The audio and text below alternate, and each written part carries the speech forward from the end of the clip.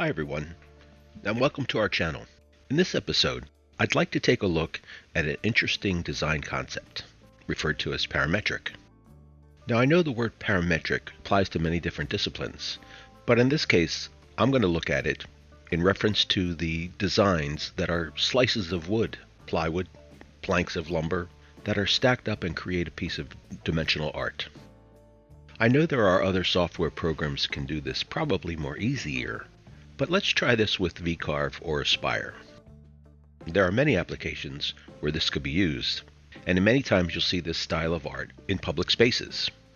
Here in Philadelphia, Pennsylvania, there are benches within the subway systems that use parametric designs to create a piece of furniture. I'm not sure how comfortable it is as I've never sat on it, but I don't think it was meant to be comfortable. I think it was just meant to be a place to rest just for a bit and then keep moving along. Here's the process that I came up with. We have our job set up within our Aspire, and there's two key elements. One of them is the thickness of the wood or material that you're going to be using, and the spacing that you want to have between each of those slats. Here the example I'm using is 1/4 inch material with a 1/4 inch space. The next key step is to draw the guidelines.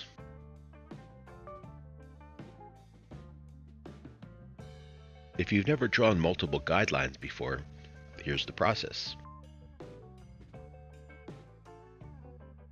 We just drag one over from the left-hand side, a vertical one from the left-hand side, and if we right-click on it, we can say we would like to make multiple copies of the guidelines with a relative distance or a relative number.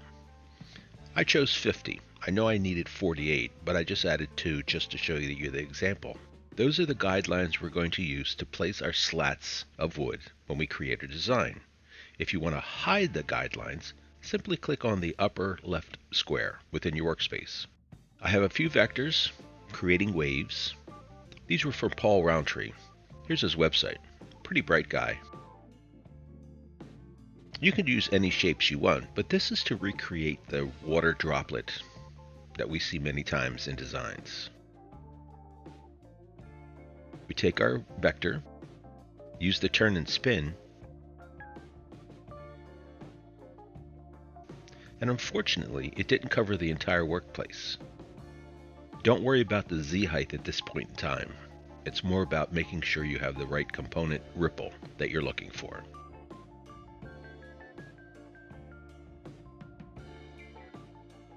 So I'm going to delete this one because it's not what I wanted. But we'll take our right-hand side node of our ripple effect and extend it out.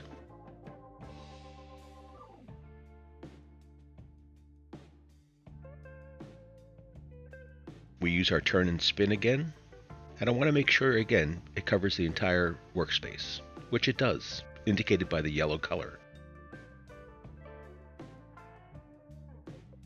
If we're happy with the placement and the ripple effect, we can now go in and adjust the shape height and the base height.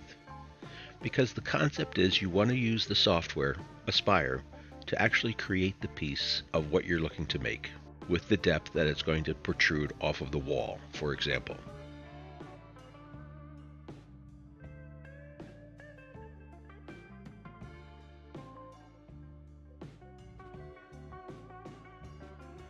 You can add additional droplets.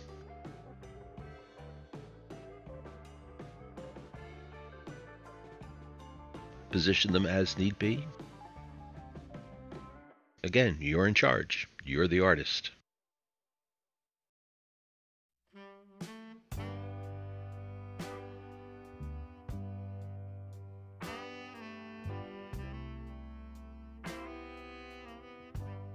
With the second droplet, we can either adjust the base height or the shape height and the property of how it combines with the previous component.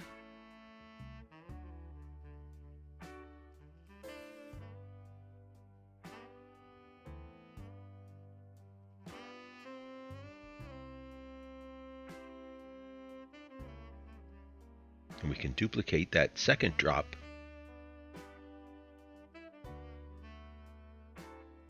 and move it slightly over.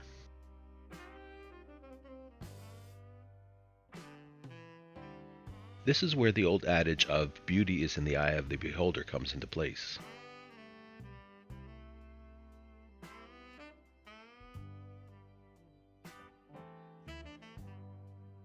I'm going to hide some of the vectors now because I'm happy with my end design. Now we go into the model cross section. I click on the top left square to show my guidelines again, and I go into the measure tool, and at the bottom there's the option of model cross section.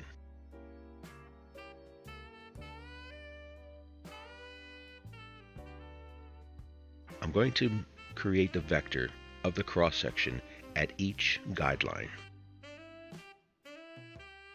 It's a bit tedious, but these are the vectors that you're going to use to cut out of your plywood or slabs of wood. It creates the vector as thick as you want it to be so that it protrudes from the wall, and it gives you the undulations to be able to recreate the shape that you see.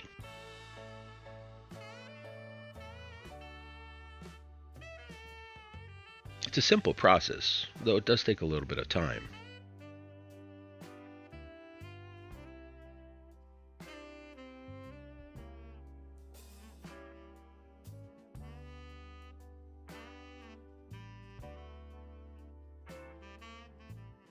And once you have all of your vectors, the next little step becomes really quick and easy.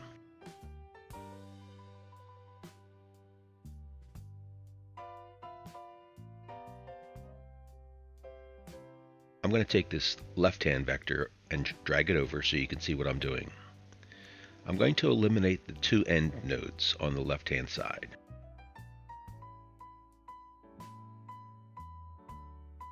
Join the remaining open vector with a straight line. That's the first plank that you would cut out with a profile pass. And take the second one and do exactly the same thing. Eliminate the end nodes from the wings that are standing out, and join the remaining open vector with a straight line.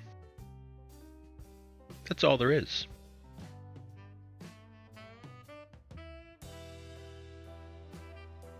You'll need to do this with each of the vectors that you've created. The one big problem that I see happening is forgetting which number and where it goes in reference to the other ones. So developing a numbering system for each of these is up to you, and it could be very critical. I'm going to copy them to a new layer so that I can see what I have.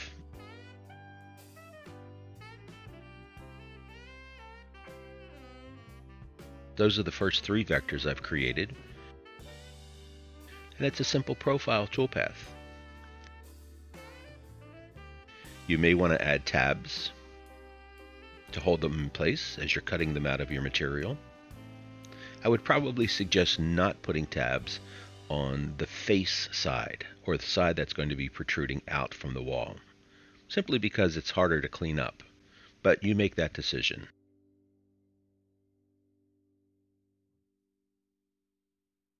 The one nice thing about this process is that you can create as long in the Y a vector as you need to. You're only limited by your width because you can tile it if need be. Let's take a look at another example. I have two vectors, a rectangle and my undulating shape. I choose my undulating shape and create a component from it.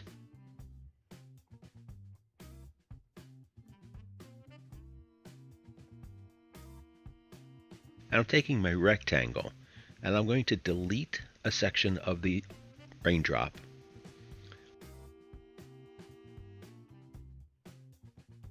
But then recreate a component as a flat spot, more of a base, because I'm going to add a little sign here. That's sort of my foundation for my sign. Once you have your 3D model complete, you do exactly the same thing. Do the model cross section, and it'll show you how it undulates, and you can see where that foundation shape is. Let's get rid of this vector.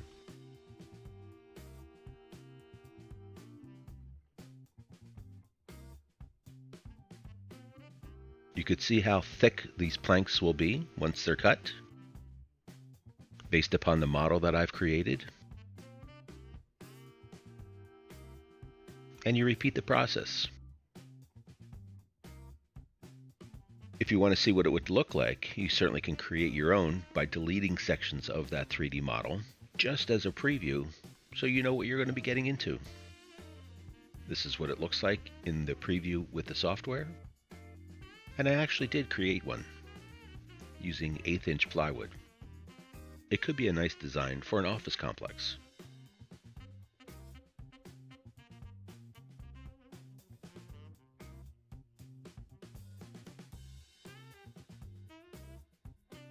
It doesn't just have to be waves or raindrops.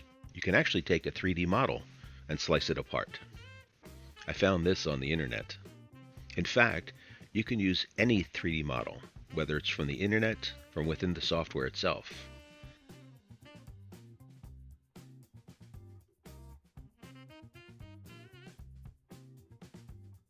Again, just drawing the guidelines, using the model cross-section to create the vectors. In this case, you'll need to set up some sort of reference point because the top of the model sort of expands as opposed to the bottom, which is straight across. How you attach them all together becomes the other important factor. You may put a board behind that with small slats. You may put a dowel through each of those slabs so they sort of hang together. If your material is thick enough, you can use some sort of clip to hang it on the wall individually. Again, the same process of eliminating the 2 nodes at the ends from the wings that were created and joining that open vector with a straight line.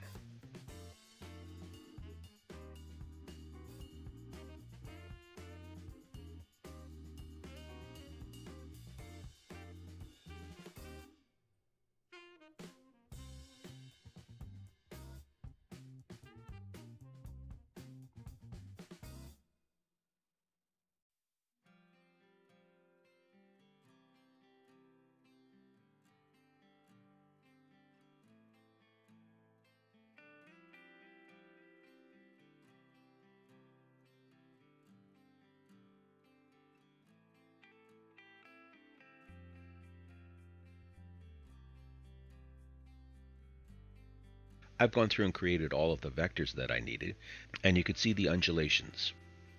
Back to the problem of keeping them in the right order.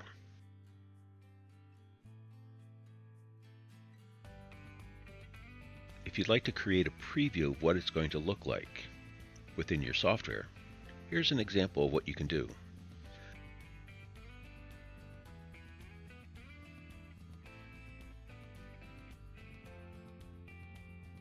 I select the first vector and I create a 1/4 inch thick component of that first slab and every slab.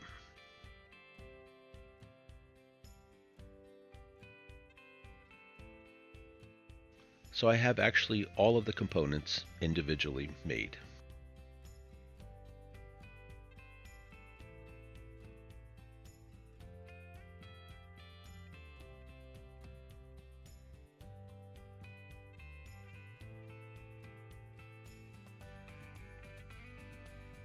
So there's my first 4 components.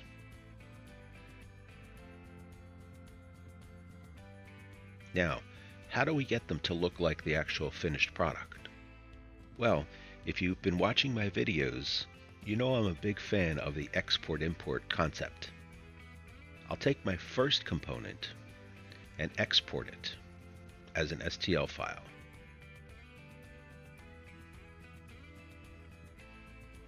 I click on the export icon, select the triangulate, and save it. You can see I've already done this before, just to make sure it could happen. I say, okay, I want to replace it. And I do that with each of the components that I've created. In this case, there's 19.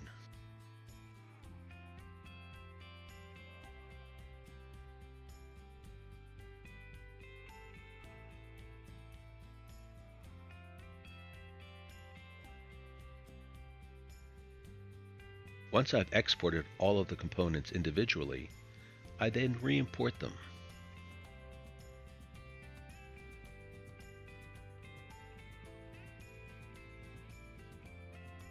Here's the little trick now. We don't want to bring them in as they were originally, but if we choose the right side,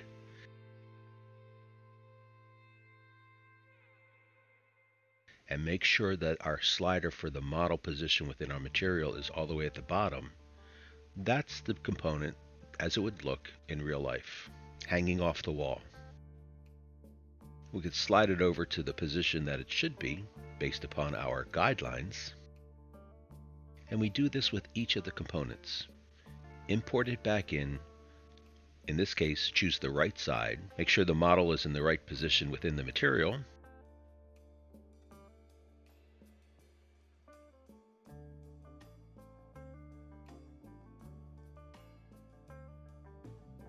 and slide it over. I turned the guidelines back on again, and I zoomed in to make sure they sort of line up in their right position.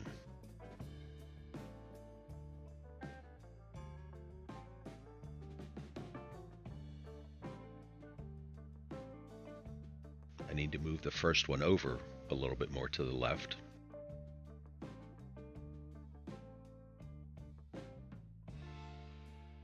And once you've done this with each and every one of those component pieces and positioned them correctly, this is what it should look like. Sort of a proof of concept before you actually go and start cutting something out. I think it came out pretty good. A little bit of LED lighting behind it possibly could make a nice effect. This is something you could show your client, sort of, as I said, a proof of concept without actually cutting anything out. You could use different species of wood or materials. In that case, mix in some aluminum or brass with the wood.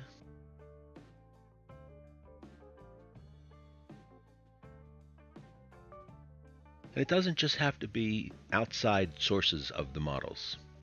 You could choose, for example, the wave that comes with the software.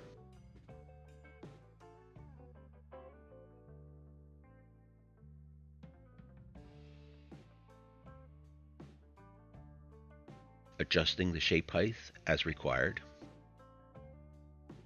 You decide how much you want it to protrude off the wall.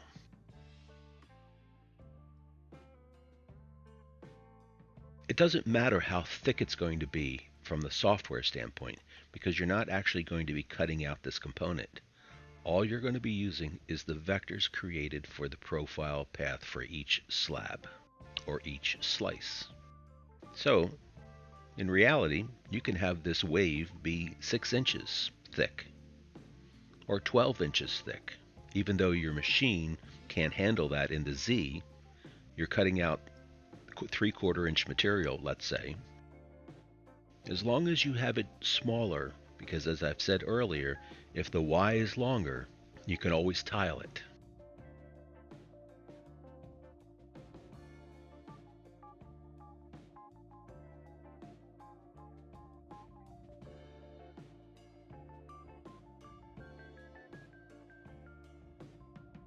Same process.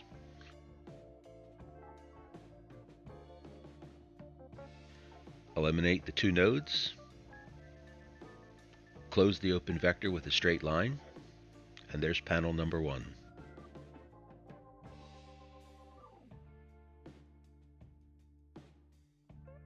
You could be really creative in your design concepts.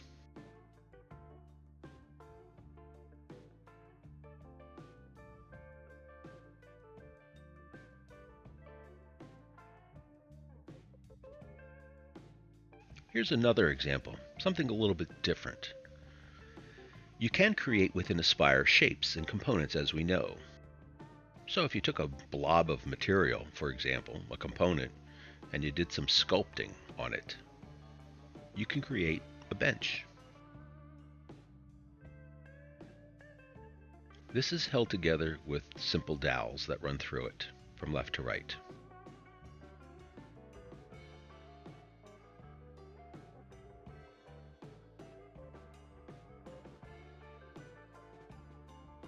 So it's an easy process. Just takes a little bit of thinking, and you can create some really, really nice ideas.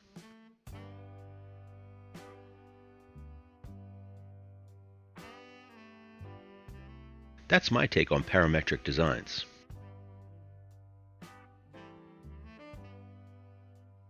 I hope this gives you some ideas of how creative you can be. Give it a try. I'd love to see what you come up with.